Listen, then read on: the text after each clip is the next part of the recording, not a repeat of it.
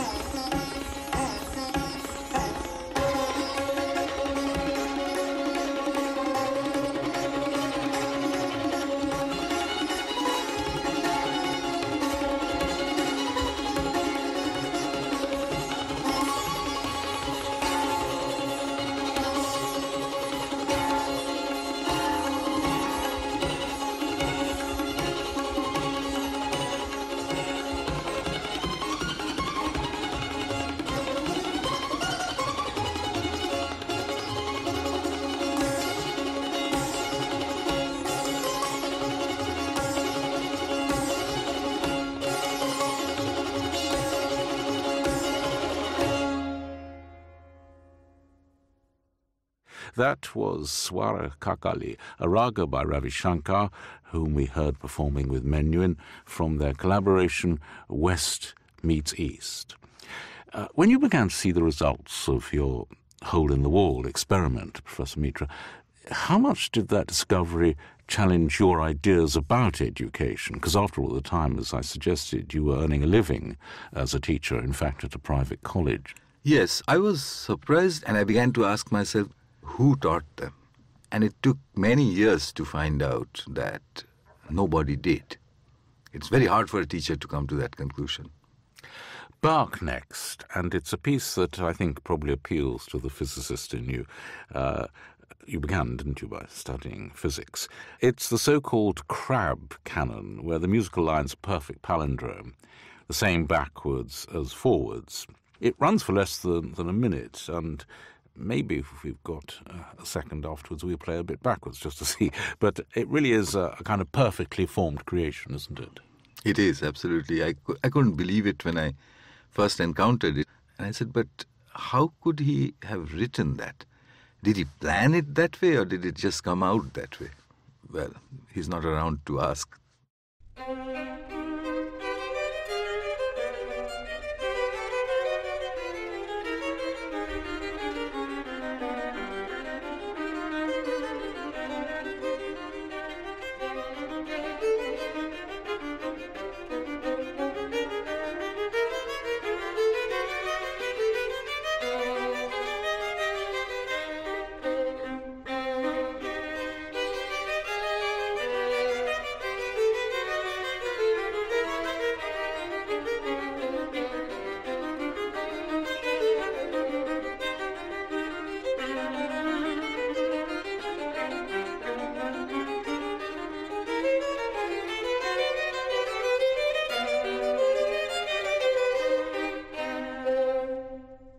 Let's hear a snatch of it backwards. Of course, if I were to ask the musicians simply to play it properly, it would sound absolutely perfect. The way we're going to do it is cheating a bit, because we're going to play the tape backwards just to see if it fits. But it's quite an interesting experiment. Here it is.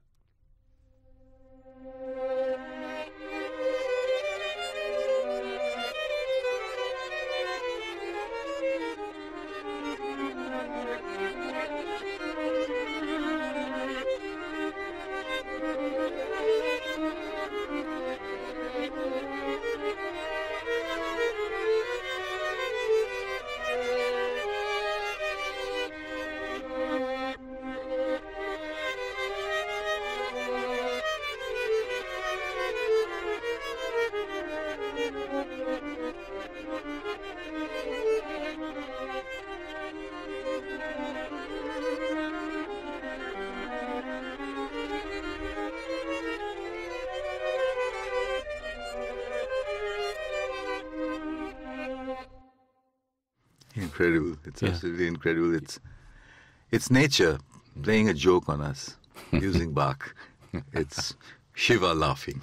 That was the first canon from Bach's musical offering, both forwards and backwards, although in this case that's the same thing, with soloists from the Academy of St. Martin in the Fields. As you said, you spent a lot of time discovering how children learn, Professor Mitra, and I think your own childhood was rather extraordinary, because your father was one of the first Freudian psychoanalysts in India, and so I imagine all kinds of patients passed through the house. My mother and I used to often open the door when the doorbell rang. My father's instructions were not to talk to the people that came in, but to simply show them to his room. We did not follow his instruction. My mother was very fond of talking to them, and she would talk to them for a minute or so. How are you today? And you're looking nice and everything. And then she would show him to my father's study, and then turn around to me and say, "That's a paranoid schizophrenic if I've ever seen one." Now, this next music has actually a connection with your mother. It's a setting of love poetry by the great Bengali poet Tagore. And I think she knew him as a child. Yes, it's an interesting piece of history. My maternal grandfather, my mother's father, was chief engineer of the Assam Bengal Cement Company in what is now Bangladesh. And Tagore called him and said, I don't have any water. Tagore had just won the Nobel Prize and was building a university in Shanti Niketan, a place about 80 kilometers away from Calcutta. Very beautiful, but very dry. So Tagore said, I need to find water there because otherwise nothing will work. And my grandfather landed up there, and I don't know how he found water, but he found water. Anyhow, my grandfather was there for a while. He built the first revolving stage, I think, in the world for Tagore in Shantiniketan, using motors and electricity and what have you. This was, I guess, the 1920s or 30s. My mother used to study there, and she's actually sat on Tagore's lap and listened to him recite. Well, this is a poem about unrequited love. Can you tell us a little bit about the lyrics? It's a song that I bumped into many years ago. It's written in a language called Bhojpuri, which is a language spoken in northern India. Tagore apparently wrote it when he was 15. The song itself says, effectively, that the only elixir of life that we have on this planet is death. Maran re tu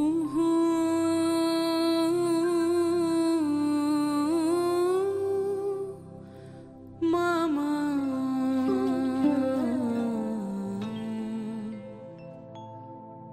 shama sama maran re tu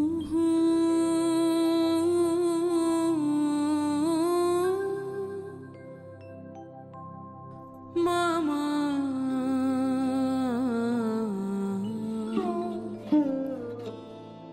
shama sama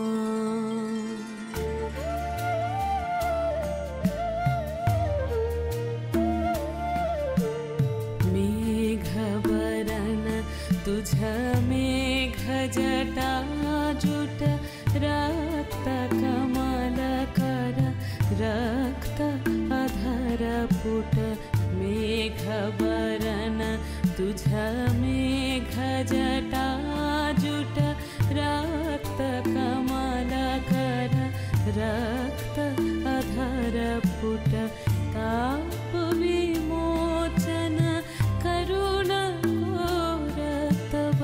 मृत्यु अमृत करे दान तू मम श्याम समान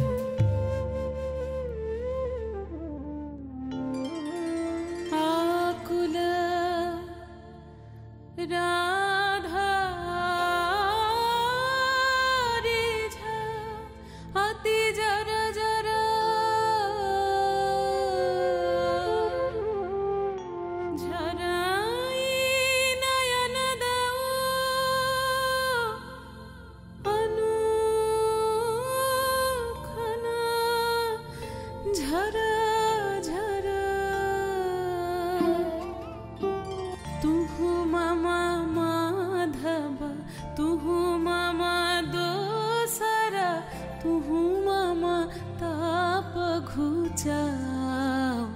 मरण तू आओ रे आ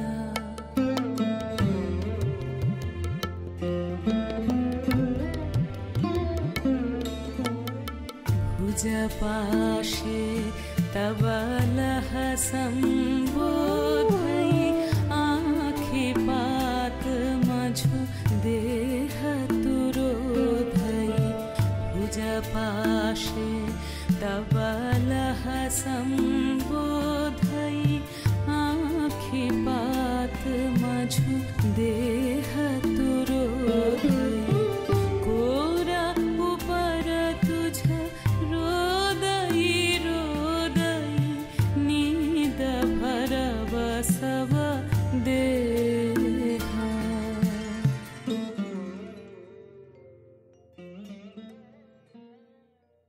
The Love Poetry of Rabindranath Tagore. And all the details of Sugata Mitra's choices are on the Private Passions page of the Radio 3 website, where you'll be glad to hear, Professor Mitra, that you can download many past editions of the programme as well as this one. Of course, we take all that for granted now, downloading from the internet. But of course, you've taken it much further by building this school in the cloud. Tell me how that will work. The hole-in-the-wall experiment, which was done in the late 90s in India, travelled, of all places, to Gateshead, England, with me, where the children of Gateshead converted it into what we now call a SOLE, S-O-L-E, or a self-organized learning environment.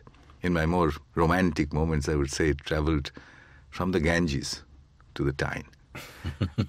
And having become a self-organized learning environment, it kind of spread virally all around the world, with teachers trying it, because it's really very simple. You take a group of children, take a few computers, not as many as children, about one computer to every 4 or 5, connect computers to the internet and ask them a big question, a really, really big one.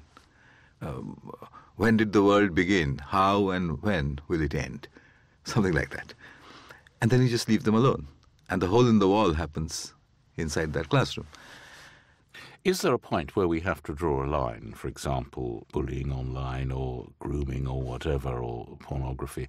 How do we do that if we're giving great freedom, which I sense you believe in? Well, I found a very simple way, or a very simple principle. When children are in groups, boys and girls, and 4, 5, 6, 7 of them, their activities are different from when they're alone. It's almost impossible to see a group of heterogeneous children looking at pornography on a computer screen that is publicly visible. So that's the other point, that the computer screens should be publicly visible to everybody who is around. This gives us a kind of social control that is far stronger than any piece of software would. I think the trouble that we ask for is of giving children tiny screens and then leaving them alone with those. The group is safer. Yes, absolutely. And this process is helped a lot by a friendly but not necessarily knowledgeable adult, such as a grandmother, a non-threatening figure, who says, "My goodness, how did you do that? And where on earth did you find that from? What does downloading mean?" That sort of thing. Very different, really, from school. But for lack of a better word, I did have to use the word school, but then it's a school that's kind of immersed inside the internet. Hence the name, the school in the cloud. Can anyone become a volunteer in this the wonderful scheme you've developed of grannies? Yes, we call it the Granny Cloud. And, it consists not just of women, not just of grandmothers, but of men, women. The youngest granny I have is a 16-year-old boy. So what do the grannies do? I'll tell you what they do not do. They do not teach. It's bad enough to have a real-life teacher. It's even worse to have one on Skype, let me tell you that. So the grannies merely converse. They'll say, "Hello, children, so what's going on?" And the children will say, "We have a religious festival coming up." And the granny would say, "What's that?" "Oh, it's called Holi." "And what do you do?" "Oh, we put color on each other." "Oh my God," says the granny, "really? That must be fun." What's the purpose of such a conversation? It changes the children's accents, it changes their listening comprehension, and it changes their English in absolutely dramatic ways. Well, we'll also put a link on the Private Passions page for anyone who's interested. Next, music from your youth, when you were, as you put it, should we say, experimenting with alternative reality, despite attending a very strict Jesuit school in Delhi, or perhaps because of? These were the late 1960s. Everybody was talking about alternative reality. So yes, we did. We experimented with everything. We experimented with yoga and breathing exercises and LSD and marijuana and whatever we could think of. At the same time, I was in the middle of my postgraduate in physics. We had just entered the world of quantum mechanics and chaos theory and that sort of thing, particularly a subject called quantum electrodynamics. And let me tell you, it beats LSD, hands down. Well, we've got some music from that period which kind of sums it up in some ways. It's a collaboration between two musicians, Alan Parsons and Eric Wolfson, and interestingly enough, this was one of those rather marvellous meetings. They met in the canteen of the Abbey Road Studios in 1974, and the Alan Parsons Project was born.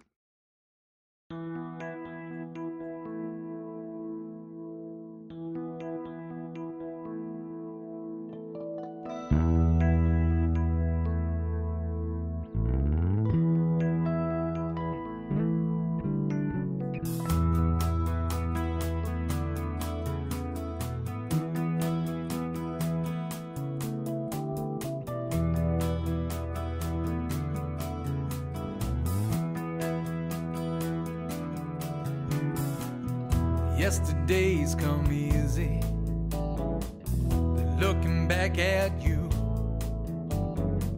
the sun will rise tomorrow. There's nothing you can do. It's the same old story, coming round again. What is done now. You know you can't hold back the rain, and there's no future in the past. So take it slow, you're getting nowhere fast. You could be saving the situation now. You better run.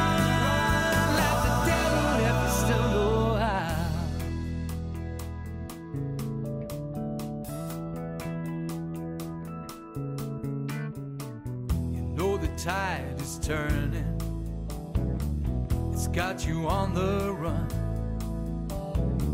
Your last bridge is burning, no time for having fun. Time will wait for no one to get the day's work done. We're in this boat together, you know, 1 and 1 and 1 ain't 1, and there's no future in the past. So take it slow, you're getting nowhere fast. You could be saving the situation now. You better run.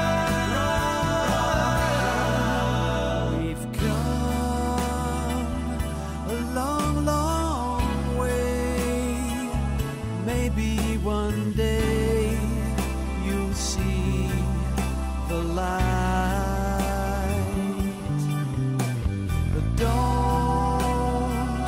don't let it die. Don't let it fade away into the night. Yesterday's come easy. No Future in the Past from the album Time Machine by the Alan Parsons Project. We were something of a rebel in your youth, Sugata Mitra. No. But you like shaking things up now. No. Well, the theme of this year's Free Thinking is tearing up the rule book, and I would say you fit it rather well, because you've made us rethink our approach to education, and you'd like to see us, to a certain extent, overturn previous concepts and look at these new ones. I suppose so. My father used to smoke cigars, And those cigars used to be in some lovely wooden cigar boxes. Quite recently, I found one of the old cigar boxes. It didn't have any cigars in it, but it had little model aeroplanes that I had whittled out of wood when I was, I think, about 8 or 9. And, I felt a little nostalgic looking at those. Below the aeroplanes, I found a piece of paper, and it was a letter. It turned out to be a letter written by me to myself. And it says, "When you grow up, I hope you keep thinking like I do." Well, let me give you an example of how you are tearing up the rule book. You hate exams.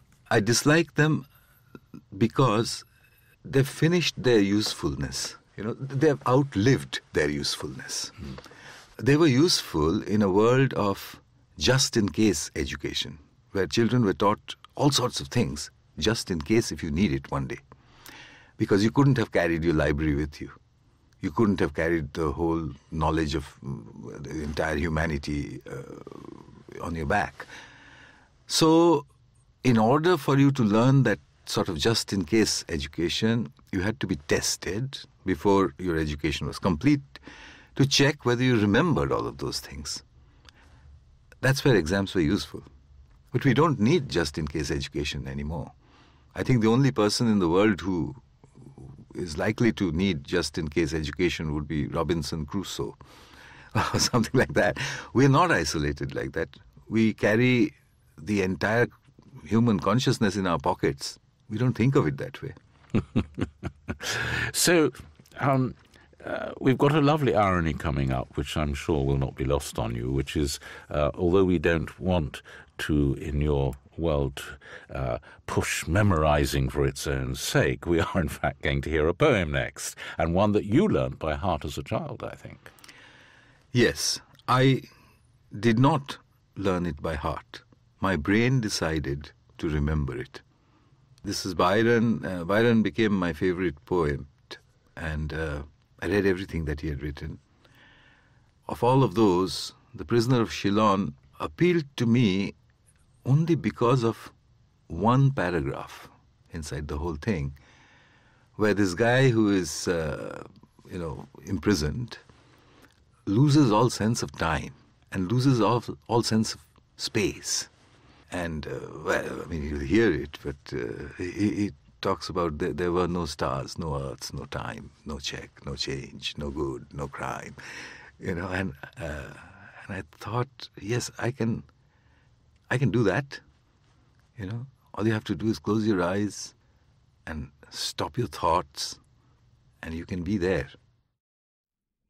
What next befell me then and there, I know not well. I never knew. First came the loss of light and air, and then of darkness too. I had no thought, no feeling, none. Among the stones I stood a stone, and was scarce conscious what I wist, as shrubless crags within the mist. For all was blank and bleak and grey. It was not night, it was not day. It was not even the dungeon light, so hateful to my heavy sight. But vacancy absorbing space, and fixedness without a place. There were no stars, no earth, no time, no check, no change, no good, no crime, but silence and a stirless breath, which neither was of life nor death. A sea of stagnant idleness, blind, boundless, mute and motionless. A light broke in upon my brain. It was the carol of a bird. It ceased, and then it came again, the sweetest song ear ever heard.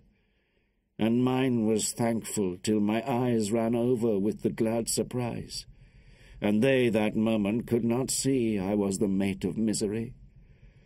But then by dull degrees came back my senses to their wonted track. I saw the dungeon walls and floor close slowly round me as before. I saw the glimmer of the sun creeping as it before had done. But through the crevice where it came, that bird was perched, as fond and tame, and tamer than upon the tree. A lovely bird with azure wings, and song that said 1,000 things, and seemed to say them all for me. I never saw its like before. I ne'er shall see its likeness more. It seemed like me to want a mate, but was not half so desolate. And it was come to love me when none lived to love me so again. And cheering from my dungeon's brink had brought me back to feel and think. Sean Barrett reading from Byron's 1816 poem, The Prisoner of Chillon. So if you were completely in charge of the school curriculum, Sugata Mitra, I'm wondering where poetry or instruments would fit in as opposed to computers, which you'd presumably like them to have access to. Yes, poetry, music, literature in general, they are our human legacy. I don't want them to be taught, but I want them to be experienced. Available. To be available, to be experienced. And I would like a piece of poetry like we just heard to be told to children with no purpose in mind, except to ask them, so what did you think? I mentioned at the top of the programme the film Slumdog Millionaire and how it was inspired in many ways by the work you've done among the children living in slums in Delhi. It's a story of a street child who wins the jackpot in a TV quiz and who everybody thinks must be cheating. They don't believe he could do it on his own. And that's sort of your central message, isn't it? That even the poorest child has huge, unlimited potential. Yes, the central message definitely does resonate with Slumdog Millionaire's plot. However, having said that, and I have said this to the author of the novel, the end result of winning $1 million jackpot, that's not such a great objective, I think. Mm-hmm. You know, I would have rather had a movie called Slumdog Professor. Music about storytelling next. Rimsky-Korsakov's Scheherazade. You talked about the Bach as though you quite clinically, to a certain extent, listened to the music because you could hear the way we played it backwards. You could hear the music. And I'm wondering, when you listen to something like Rimsky-Korsakov, do you listen with the same attention? What does the music say to you in the way that the Bach said something about the brilliance of the mathematics? I think I listen to music, and perhaps all of us do, in two different, distinct ways. We, I think, start by listening with the left side of our brain. The left side of our brain is the one that controls our right side of our body, the precise side, with its logic and sequence and everything. And then as we immerse ourselves into the music, the left side sort of stops and the right side takes over, which looks at it in its whole kind of way. And it becomes an intensely human experience.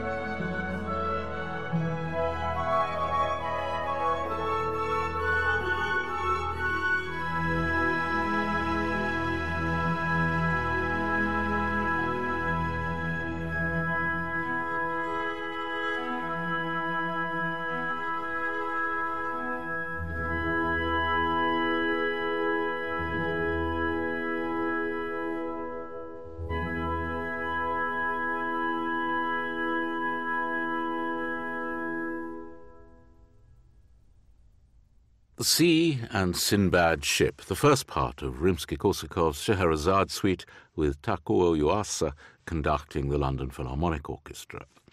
Now, you were enticed over to Newcastle from Delhi about 9 years ago now, presumably by plane rather than ship, Sugata Mitra, to lead research in the education department at the university, and you've been living in Gateshead. How much do you feel at home there? Intensely at home, almost immediately. My wife and I both. I started off living in an area of Newcastle called Jesmond, and then in Gosforth, and these are very posh areas. I lived there for about 3 years, and I realized that they had nothing to do with the environments I was working in, which were the schools of Gateshead, Durham, the poorer areas. And everywhere in these schools, the head teachers would say that, a lot of the damage is being done at home. And I thought, but I don't know anything about this. I've got to go and see it for myself. I bought a house in Gateshead, in an area called Felling. It's one of the poorer areas in Gateshead. These are old coal miners' houses. Very, very beautiful, really. But, unkempt. And so on. And I began to see the lives of the children that I was working with. I'm very popular over there. My neighbor actually said, "A real professor, no less," to me. It made me feel very, very proud. So we are very happy there. We're going to finish with music, which I think you've been playing to your students in Newcastle, and they even beg you to stop sometimes. Brogue. Well, I naturally living in Newcastle, I, on the rare warm day, would go up to Scotland. And one of the first places I went to was Loch Ness. I always wanted to see Loch Ness. I wanted to meet Nessie, which I didn't, but I went up to see Loch Ness on a beautiful, warm, sunny day. And in the bus, we had this very humorous guide who said, "Do not for a moment believe that our weather is like it is today. This is a very rare day." And anyway, he started playing a bit of music. And I listened to that and I said, but this sounds a bit like Indian stuff. And the words, they're almost as though they were Indian words. What language is this? And it's only later that I came to know that it was Celtic and it was being sung by Brogue. I came back and I started Googling a few of the words as I had heard them, and out popped Brogue. I bought the album, and I started listening to it, and my students would stop me and say, "Please, please don't play this rubbish, we'll give you better music." But I love Brogue. Well, it's quite interesting from the point of view of being not unlike you, in that they take their inspiration from Scottish music but live in Zimbabwe. So they too have freed themselves from conventional boundaries. Well, thank you very much, Sugata Mitra, for sharing your private passions with us. Thank you very much for having me. It's a great honor. Up she goes on an ocean wave, down the surge she wails, oh, sing away the chorus raise, a royal prince he sails her. Oh man, the hope and low, he her on a home man. Oh man, the hope and low, the budget curry crow man. Royal galleon skins with magic speed she sails, oh, aloft the silken bunting swims, red olives banner waving. Oh man, the hope and low, he her on a home man. Oh man, the hope and low, the budget curry crow.